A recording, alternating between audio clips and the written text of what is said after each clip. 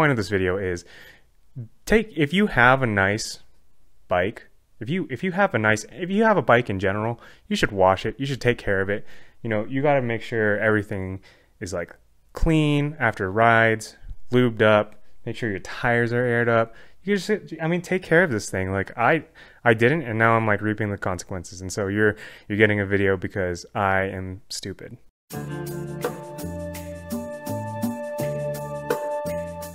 We're gonna use a pedal wrench today, changing seasons out of ski season, even though it's like July, but we're here. I'm recovering from an injury, so that's why I have time to make this video, because I'm not biking. I was gonna do this cool thing, had a totally different video plan. Yeah, you know, was in the hospital for like a few weeks and recovering. Had my intestines sort of taken out, so here we are. Topic of today's video is how much does it cost to not wash your bike? You can see back here, my bike is a little bit disassembled. I live in a small apartment and I work on my bike in here. And I can make the excuse of like, I live in this small apartment, it's hard to get, you know, like a hose and soap and all that, but I could have disassembled my bike and just taken it into the shower or something, or just washed individual parts, but I chose not to. Is it costing me a lot of money? Yes. Why is that? So it all has to do with my free hub right now, which destroyed my hubs because I didn't wash my bike. Now, how did we get there? Okay, let's think about this. Let's start way back. So the reason why my bike is disassembled is because the chain started catching one day and it was like slacking on the back pedal. And I was like, man, what is going on? And I realized that I had over torqued my axle, my through axle. That's this guy right here.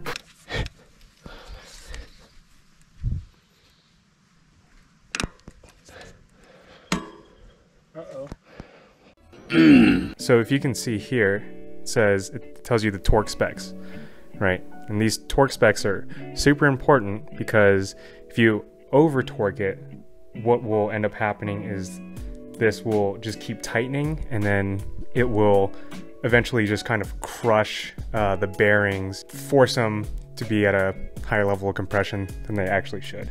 How could this have been avoided, and why did I over torque, right? So normally I torque by feel, especially like when I'm out riding and I don't have a torque wrench on me and this guy starts slipping out. Now, why did this guy start slipping out? Honestly, it's because I didn't wash my bike. There was so much debris built up in the threading and on the actual hubs and the bearings that this was not catching, and it wasn't like sealing in right. So I ended up just driving this through and turning it a little bit too far, and I just heard a squeezing sound, and that squeezing sound turned into a cracking sound, and then I kind of like backed it out a little bit, and that wasn't really good, and that was a horrible experience because it wasn't until a couple rides later that I discovered what I did.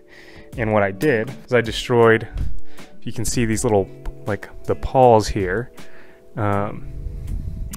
Yeah, so I destroyed that guy. So if you can imagine this, so your cassette goes onto this. What ends up happening when you over torque it is like everything gets compressed, like I told you, and the piece that gave out was the pawl on the free hub. The thing about it is it's not like it just destroyed this piece like when I over torqued it. What it ended up doing was shooting the pawl into the bearing of the actual hub itself and just shredding it to pieces. So I am out a hub as well. So total cost of not washing my bike in that sense is like a wheel, because I mean, I get it, these things do wear out, but it didn't have to wear out as soon as it did. Had I just been a little bit more diligent and taken care of my bike and actually, you know, washed down the cassette, you know, taken things apart, lubed everything just right, if I had cleaned the axle and not just like let it get gritty over the spring in the mud riding that we did and just kind of have been lazy, I would definitely not be in this position right now. Yeah, for the time being, I can't ride because I need to find a new rear wheel, I guess.